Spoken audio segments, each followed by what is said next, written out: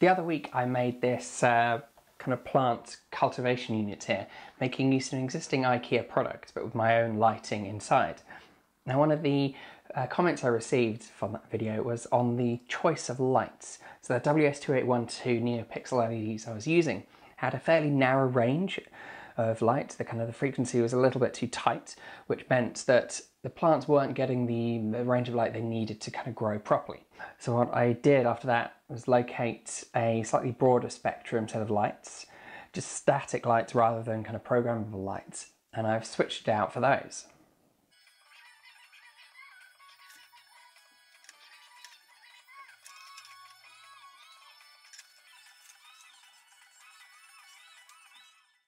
So in the bottom tray here that sits underneath, I've got the same kind of Teensy controller as before, backup battery in here. I'm now feeding the whole thing with 12 volts rather than 5. A couple of benefits here. So the LEDs I've chosen, they all run on 12 volts, so that feeds directly into there. It's also kind of going to be lower current consumption, being a higher voltage, which is also good. And so to get the 5 volts needed for the Teensy, I've got an additional regulator over here. In the middle is a really cheap kind of relay controller that takes a digital signal from the Teensy and switches the lights on and off. So it is really simple. Again, the Teensy here is here for the timed switching and hopefully some kind of irrigation control in the near future.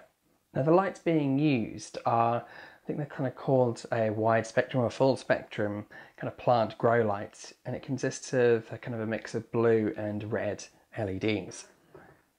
Now these are, I'm using a few more LEDs than before, and they are generating a fair amount of heat at the moment. They are backed onto the metal top here, so that does sink away most of it, but it still runs a lot warmer than I'd like. So I'm toying with the idea of kind of eliminating the odd one or two of these strips just to reduce the amount of kind of power. So this was a simple improvement. Not the fancy one I was hoping to make next with the irrigation control, but one that makes this thing a whole lot more useful in terms of it can actually cultivate plants properly.